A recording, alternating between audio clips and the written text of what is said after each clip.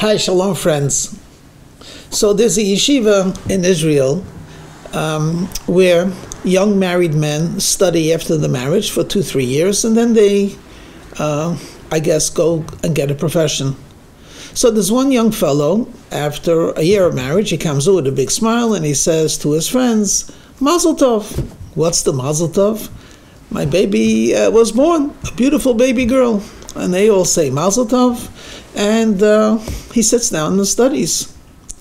The rabbi who gave a lecture overheard the word Mazel Tov. So he comes over to this fellow and he says, what's the Mazel Tov? Let me extend my good wishes as well. He says, well, I had a baby girl yesterday. Oh, beautiful, beautiful. Mother as well. Wonderful. Are you going to be making a celebration on Shabbat?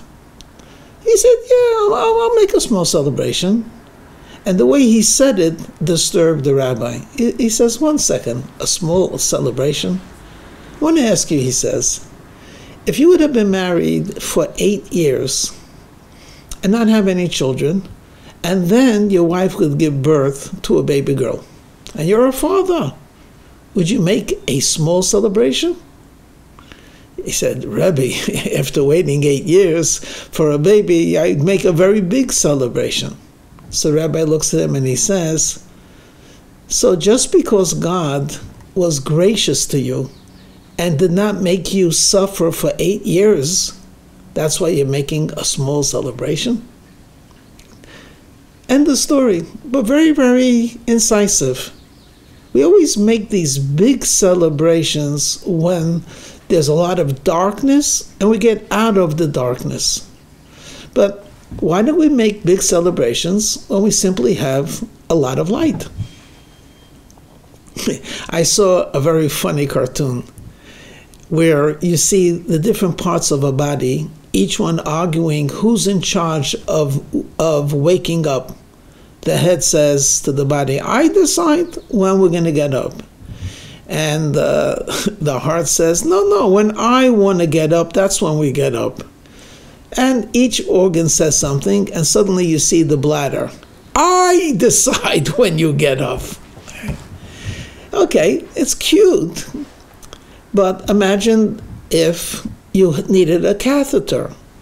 And then suddenly this very, very ordinary daily exercise in getting rid of a waste product is a big spiel. And then thank God when the catheter is taken out, you really want to celebrate. So why do we have to wait for the catheter to appreciate that God made the body function beautifully? You know, a believing Jew and someone in general that has a strong belief in God, when things happen very negative, almost tragic, they shrug their shoulders and they actually say, like, it makes no sense. Why did this happen? And they don't question God. Rather, they accept. And they give a sigh, like, we can't understand why God allows for these things. True. There are things that the human mind cannot encompass. And then we resort or revert, or maybe a better word would be, we display, it came from God, so God he knows what he's doing. One day we might understand. So this is when it's a tragedy. How about a simcha, a joy? Do we ascribe it to God? Here, let me bring it down to something that happened this week. God gave us a Passover present. A couple of days ago, a evil regime, Iran, at least those that are in it, rained 300 missiles and drones and who knows what to destroy Israel and to inflict as many casualties as possible. There's no way that 300 missiles can be intercepted to the extent that there is hardly any damage to a country and to people.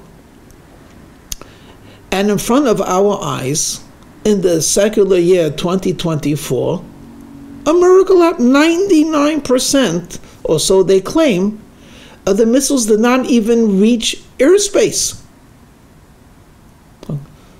How do we respond? Well, the IDF is very accomplished. Oh, America helped us. Do you know? Even Saudi Arabia told us. One second. When it's a tragedy and Jews die, we say it's from God. When it's a miracle and Jews are saved, that's not from God. It's like silly to say something like that. We actually experienced a real miracle.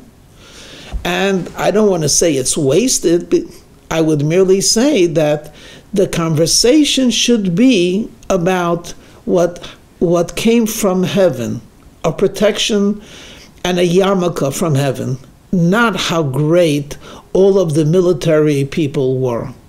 We're thankful to them, and certainly the miracle flows through them, but it's not natural or normal. I mean, if you want to talk about the vaunted intelligence, just 5-6 months ago, October 7th, we had the same intelligence, and they did not do a very good job. So if that is somehow orchestrated by heaven, this certainly was orchestrated by heaven. So yeah, dance the Torah and reinforce the belief that God is with us and protects us. What is the main theme of Passover? Okay, you know, from slavery to freedom. How did we change from being a slave to a free person? Essentially, we could use the language of when we stopped thinking and feeling the oppressiveness of nature, and we allowed ourselves to experience divine revelation. At that moment, we became free. You see, Pesach, or Passover in English, is about essentially miracles.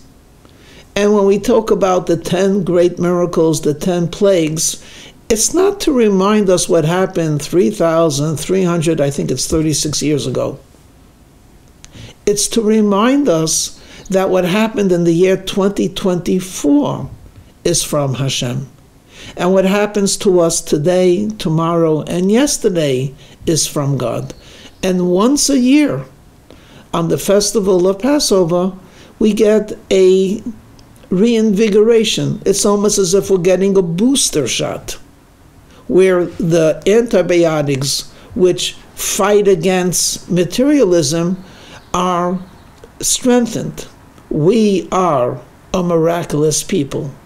God can create a nation from within a nation. There can be a birth of a great people. Well, we are that great people, and we are anticipating further growth with the coming of Mashiach in the Holy Land.